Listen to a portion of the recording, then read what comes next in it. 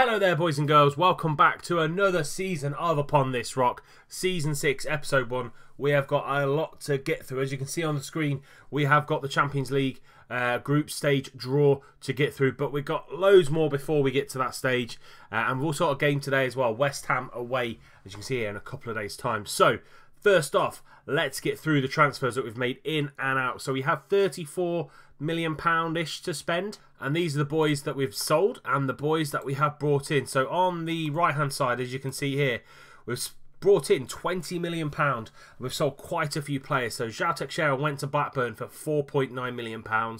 Andre Wisdom to Fulham for £4.1 million. Zach Clough and Matty Phillips to Burnley in a combined kind of £7.5 million transfer for the two of those. So they have both gone. Bakali was already going to Galatasaray for 2.2. Andreas Pereira, Marcus Maddison, Joe Wildsmith, all gone out to Brentford, Rotherham and Crystal Palace, respectively.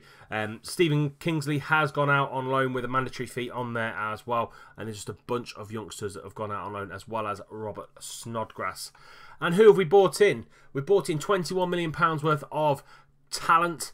So we're breaking even, really, and we've still got a massive £32 million to spend if we need it, but I feel that the squad is there or thereabouts. So we sent out Stephen Kingsley on loan with a mandatory fee on there, and we brought in Josh Timon. In real life, he has signed for Stoke, but we have picked him up for Hull.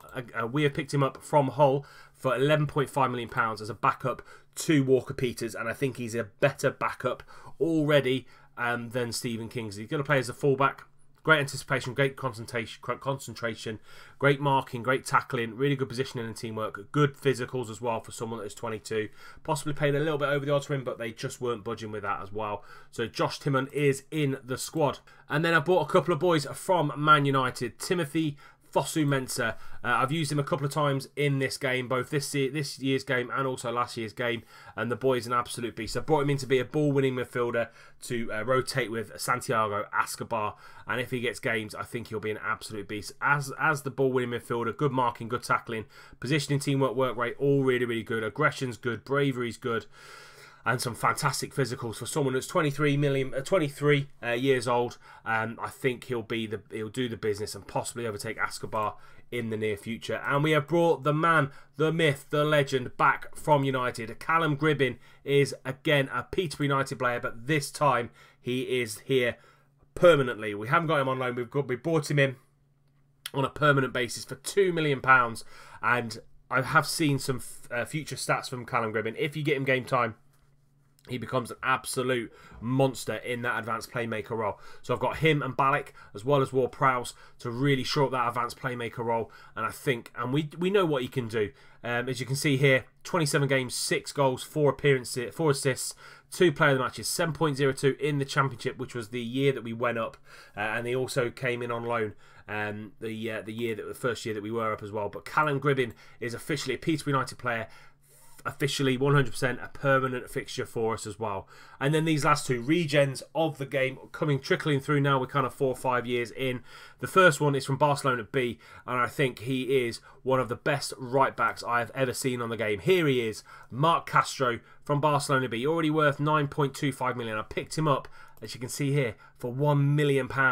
He's an absolute steal. 3 appearances already this season, 1 assist, 2 player of the matches, 7.73 average rating already this season, and he is absolutely phenomenal. He is going to knock Durham out of the first team picture. Already 3.5-star current ability, 4.5-star potential ability, and he is just absolutely phenomenal. He's come in and just laid down the marker for that right back spot. Great crossing, great marking, great tackling, fantastic work rate, great teamwork and positioning as well. All round what I'm looking for in a fullback, and he's delivering already, which is fantastic to see.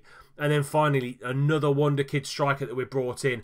Might possibly potentially be losing Kalido. He's not very happy with me. I haven't accepted his transfer request. I'm not even talking to him about it. But we have brought in Mokhtar Meyer, an Egyptian striker, and as you can see, the boy is phenomenal. 18 finishing, 14 composure, 17 heading. He's come in because Santimina's picked up a little bit of a knock for the next kind of I think it's about 6-7 weeks. He's come in and he's already started on a 6.7, which isn't too bad. Playing him up front as the advanced forward.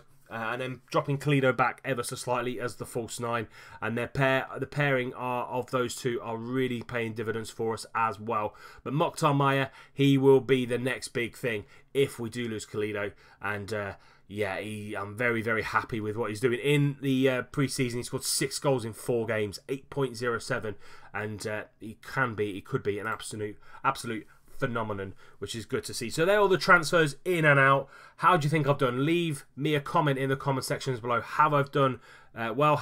Is there anywhere that we need to strengthen? Just let me know in the comment section below. And as I said, we've already started the season, as you saw in some of the stats there as well. Played 3 or 4 games of the year. And this is how it's worked out. So we've got a relatively easy run at the start of the season. Our first big game is against City at home in the next kind of 5 or 6 games, really. So we started off with a 2-0 win at home to Newcastle. Gould and Kalido both scoring in those. We had Santi Mina scoring against Derby away from home. Tight game, and we just came through that very, very easily. And then Kalido and Alan Riley, our young buck, our young 18-year-old, coming off the bench and bagging a goal. His first senior goal for the Posh, and it was good to see another 2-0 win. 3 clean sheets, and that puts us into second. Us and City are the only teams that have got a 100% record in the league so far. So it's looking very, very good for us this season. We've got a relatively easy start, and then it gets really kind of tricky around this time here. So Chelsea, Everton, Arsenal, Liverpool. So yeah, it can get quite tricky around there, but we take one game at a time, especially with the Champions League in there as well. We've had the EFL Cup draw. West Brom yet again have drawn out the hat for us in the EFL Cup 3rd round. I did have a bit of a chuckle to myself when I drew that, because we just seem to constantly get pulled next to them, pulled out of the hat with them in any kind of cup draw. So we'll be playing West Brom in the EFL Cup. It will be a highly rotated side in that this season. I'm not really kind of focusing on that. I'd like to see how far we can get in the Champions League as well. Speaking of the Champions League, let's do this draw. Let's see who we get out of the hat. We are 4th seeded for the draw as you scroll down here. We're not the worst team in Europe. Mold and Steaua Bucharest are slightly below us, sorry, in the rankings. So let's quickly rip through the first 3 pots, and let's see who we could potentially get. So we can't get drawn against another English team in this stage of the draw. So first group is Benfica, AC Milan, and Dinamo Kiev. Is it going to be us? No, it's going to be Molde. Okay, not too bad. Juve, Atleti, and Shakhtar. Not the best of groups. I really want to avoid that one. And Southampton go into that one. Not an easy group for Southampton. Paris Saint-Germain, Real Madrid, and Dortmund definitely do not want to go into this one. And Copenhagen have that little test. Can't go into this group because United are in there. Zenit, Sevilla, and Sporting's not too bad a group with the players that we have at our disposal. But Steaua go into that one. Can't go into this one because it's got Liverpool in. And then we've either got the choice of Bayern, Roma, and Anderlecht. Which Roma and Anderlecht, I think our boys can do something against them. Bayern are a heavy team, and you've also got Feyenoord, Monaco, and Porto, which is not a bad group actually. So let's see who we get.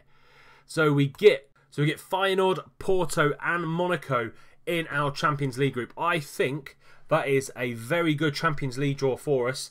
I think Feyenoord we should be able to beat. The Dutch league isn't as strong as the Premier League, and it will be down to whether Porto and Monaco see how they do against each other, and also see how we do against them as well. But I think it's a doable. Doable draw.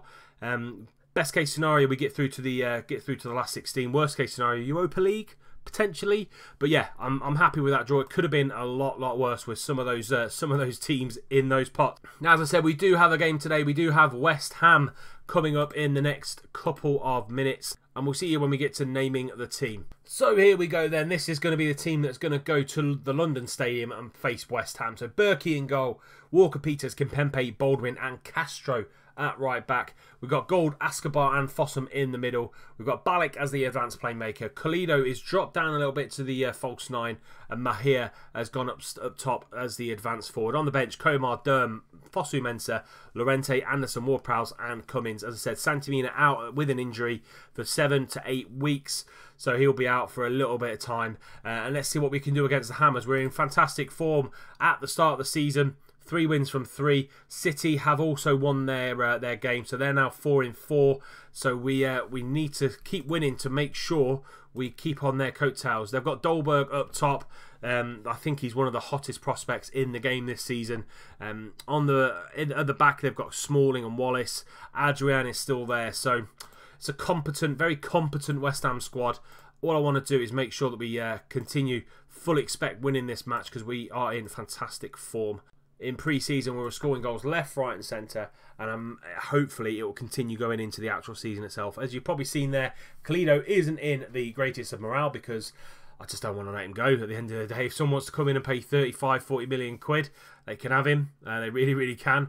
And I'll just get someone else in to fill those boots. Fossum now in the middle, back to Balik, into Walker-Peters. Walker-Peters driving inside, and he's going to shoot, and what a hit that is by Walker-Peters. That is his first goal of the season. He just drove inside there and absolutely lamped it past Adrian, and it's 1-0 to the Posh. Here we go then. So Fossum into Balik. Balik plays into Walker-Peters. He just drives inside. Kalido just making a dummy run, and he just absolutely thrashes it past Adrian and had absolutely no chance. 1-0 to the boys in blue. Half an hour gone now. Castro into Escobar.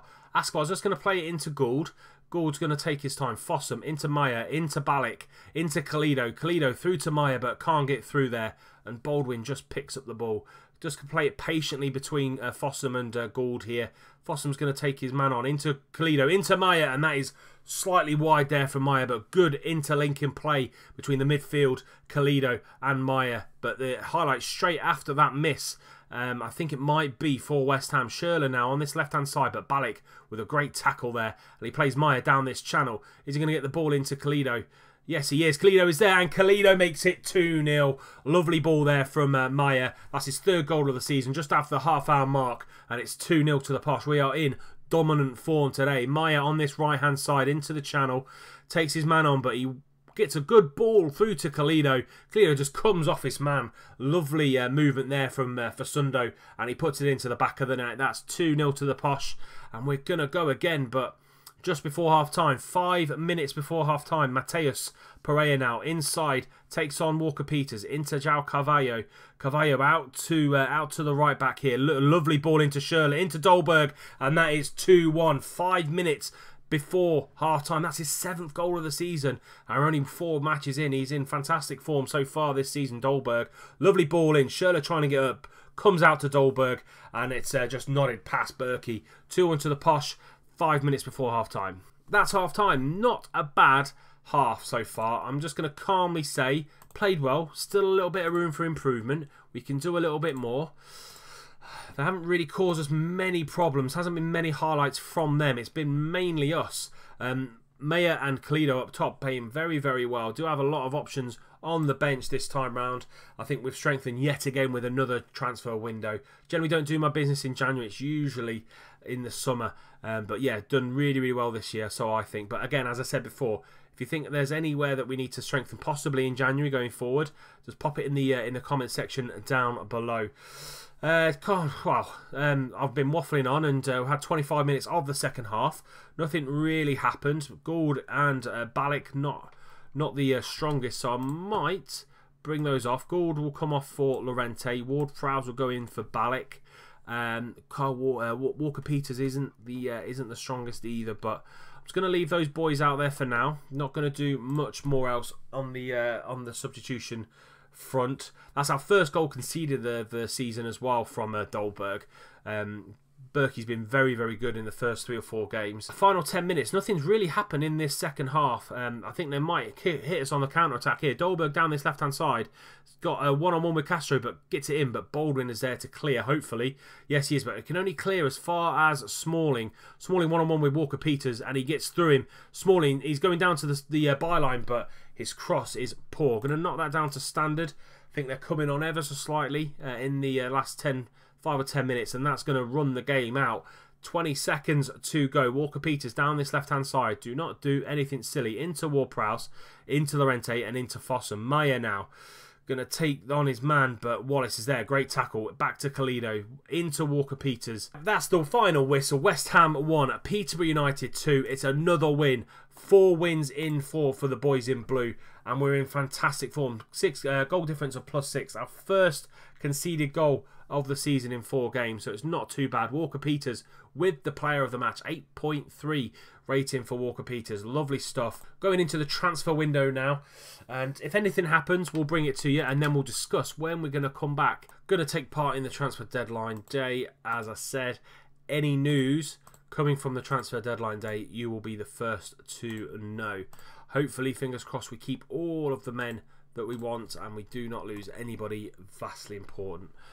Especially on transfer deadline day. Let's go straight into it. 10 hours to go in the transfer window. No one, and I repeat, nobody has come in for any of our players. So who's wanted at the minute? So Kimpembe's wanted. Calido's not wanted at all. So he wants to leave, but Calido isn't wanted from any club. Tim Joyce is wanted, but that's on loan. But everybody else is absolutely fine with staying at the club. An hour to go in the transfer window, and we are still comfortable with all of our players. No one's wanting any of our players, which is great. Thought Calido would be the one that people were coming in after, but no one's wanted him. Now someone does. Atletico Madrid in the final hour, final half an hour, are they going to come in with a bid? And that is it. The transfer window has passed. Nothing happened at all with our club, and that is it. Transfer window done and dusted. I'm happy with the signings we've made. I'm happy with people we've let go. I think I've made the team a lot stronger from previous years, especially going into the Champions League, FA Cup, League, and the EFL Cup. Fighting on 4 fronts this season. Yeah, we've got to come back and do the first home Champions League game against Porto. We'll bring you Porto and we'll bring you Swansea. Cannot wait to get started in the Champions League. If you've enjoyed the episode, please do leave it a like. Subscribe to the channel if you're new and you want to see more content, more of this content going forward. Don't want to miss out on any more content that's going to be coming out in the near future. And until next time, when we play in our very, very first game in the Champions League, I'll see you soon.